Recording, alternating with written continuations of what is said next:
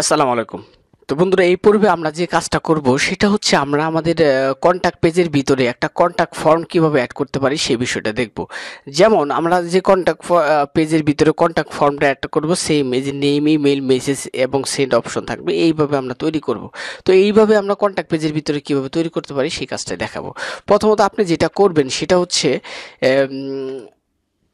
Layout অপশনে যাবেন। আপনার ড্যাশবোর্ডের লেআউট অপশনে যাওয়ার পরে এই যে লেআউটে ক্লিক করবেন। ক্লিক করার পরে আপনার এই ধরনের অপশন আসবে, অ্যাড এ গেজেট, অর্থাৎ একটা গেজেট অ্যাড করবেন যেটা হচ্ছে কন্ট্যাক্ট ফর্ম নামে। তো এটা কিভাবে করবেন, এই যে মোর গেজেট অপশন রয়েছে, আপনারা মোর গেজেট অপশনে যাবেন। যাওয়ার পরে এই যে কন্ট্যাক্ট ফর্ম আছে এটাকে প্লাস ক্লিক করে আপনি অ্যাড করে নেন। এই দেন সেভ বাই ক্লিক করুন। এই যে কন্ট্যাক্ট ফর্মটা কিন্তু অ্যাড হয়ে গেছে। কোথায় হলো? সাইড বারের ভিতরে। আমরা এটাকে ফ্রেশ করব। এই যে আমরা ফ্রেশ করলাম।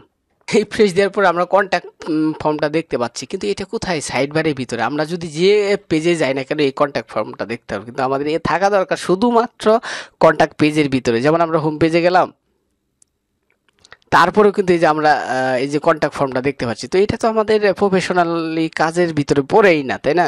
তো আমরা কন্ট্যাক্ট এই পেজের ভিতরে শুধু এটাকে দেখব। তো এর জন্য আপনি যেটা করবেন সেটা হচ্ছে যে এটাকে প্রথমে হাইড করে দিবেন। আমি হাইড করার জন্য আপনাকে একটু দেখাই যে এটা কিসে আছে। আপনাদের এটা করতে হবে না, জাস্ট সেটা ধরে আপনারা শুধু হাইড করে দিবেন, সেটা লিখে। আমি আপনাদের দেখাচ্ছি কিভাবে করবেন, আপনারা একটু টিউটোরিয়ালটা দেখে নেবেন।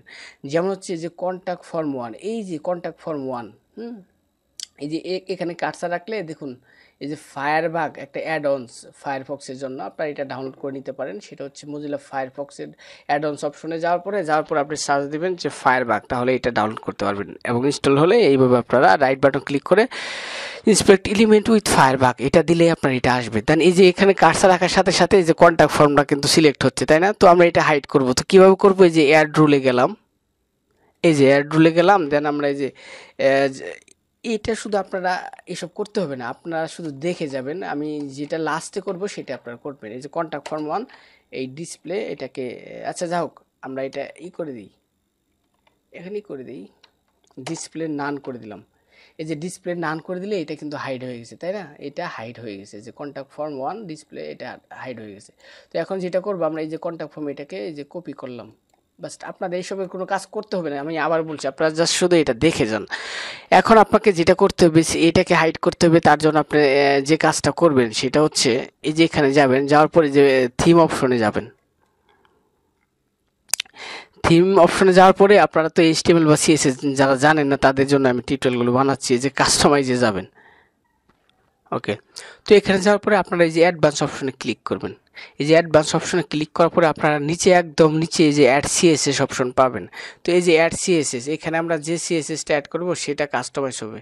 এই যে add CSS here two overwrite existing style, অর্থাৎ যে স্টাইলটাও যে আমাদের এরকম দেওয়া ছিল ভিতরে সেটা কিন্তু ডিসপ্লে নান করা ছিল না। জাস্ট আপনারা কি করবেন, এই যে অ্যাডভান্স অপশন যাবেন, অ্যাড সিএসএস অপশন যাওয়ার পরে জাস্ট এই লেখাটাই আপনারা লিখবেন। জাস্ট একটা গ্যাজেট অ্যাড করে, যেটা কন্ট্যাক্ট ফর্ম নামে, এই লেখাটা আপনারা লিখবেন। আর কিচ্ছু করার দরকার নেই। যে আমি ফায়ারব্যাগের মাধ্যমে দেখালাম, এগুলো আপনাদের করার দরকার নাই, জাস্ট এটা লিখবেন। দেন অ্যাপ্লাই টু ব্লক ক্লিক করবেন।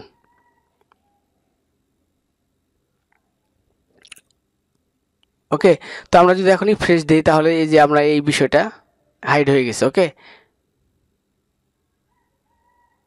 বাস, আমরা ফায়ারবাগের মধ্যে যেটা দেখলাম সেটাই ফ্রেশ দিলে কিন্তু এটা আমি পাইতাম, কিন্তু যখন আমি এই যে সিএস এর ভিতরে এটা দিয়ে দিলাম এটা ওভার হাইড হয়ে গেছে। যেমন আমি যদি একটু মিস করে দেই, যেমন নন এটাকে বানানে ভুল করে দিলাম, তাহলে দেখুন এটাই ফ্রেশ দেওয়া মাত্রই কিন্তু এই যে এটা এখানে চলে আসবে।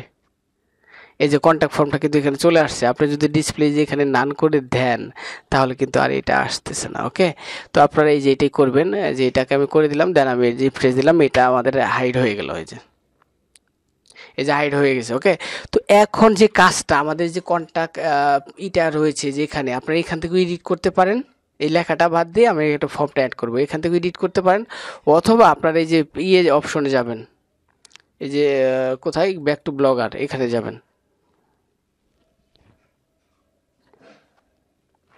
যাওয়ার পরে আপনারা এই যে পেজেস অপশন রয়েছে, পেজেস অপশনে গিয়ে আপনারা এই যে দেখবেন এখানে এই যে কন্ট্যাক্ট, তাই না? এই যে কন্ট্যাক্টের ভিতরে এডিট অপশন রয়েছে, আপনারা এখানে ক্লিক করুন।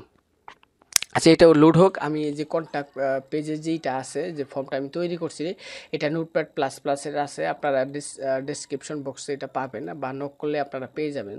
সো যদি ডেসক্রিপশন বক্সে না পান, নক করবেন। তো এটা হচ্ছে সেম এই যে এই কোয়ালিটির একটা ফর্ম, যেটা আমরা আমাদের ব্লগের ভিতরে অ্যাড করব। তো এটা আমি কপি করে নিয়ে যাই। এই যেটাকে কী করলাম, কন্ট্রোল অল সিলেক্ট করে দেন আমি এই যে কন্ট্রোল সি দিয়ে কপি করলাম।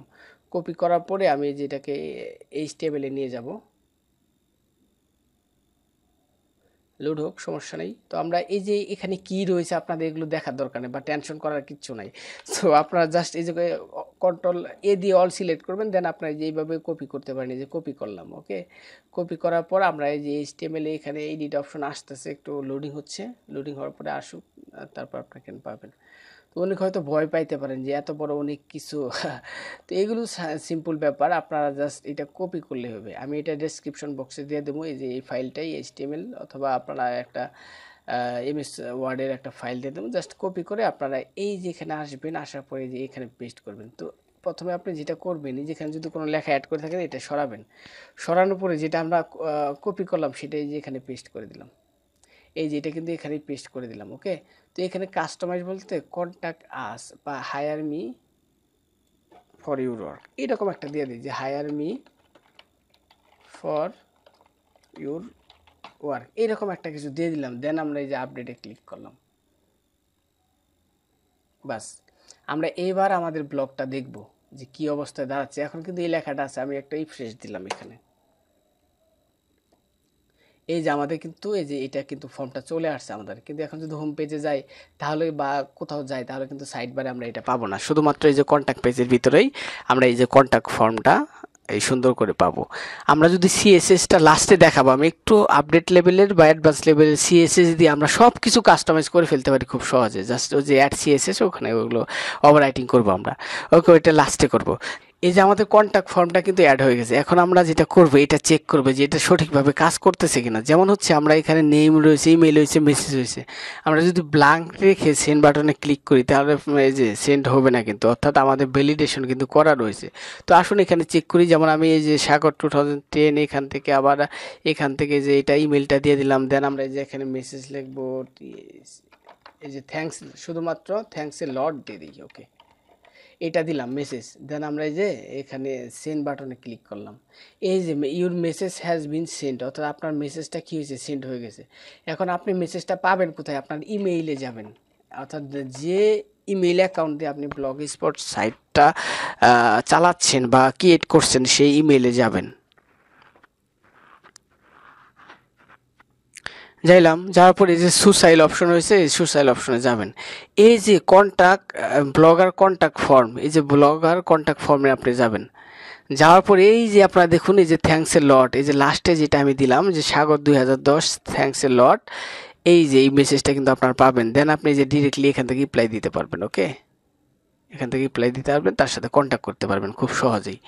তো এইভাবে আপনারা এই নিয়ে কাজ করবেন, এই কন্ট্যাক্ট ফর্ম এইভাবে আপনারা কাস্টমাইজ করবেন। আরও অনেক সুন্দরভাবে কাস্টমাইজ করা যায়। তো নর্মালি বা খুব সহজে যদি কাস্টমাইজ করতে চাই, তাহলে এইভাবে আমরা কাস্টমাইজ করতে পারবো।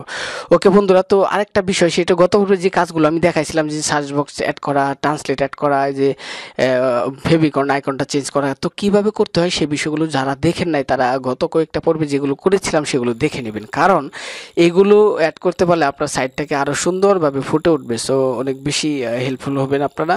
তো আশা করি অনেক বেশি উপকৃত হবেন আপনারা। তো আশা করি আপনারা বিষয়গুলো আরও সুন্দর করে দেখবেন। ওকে, ধন্যবাদ, ভালো থাকবেন।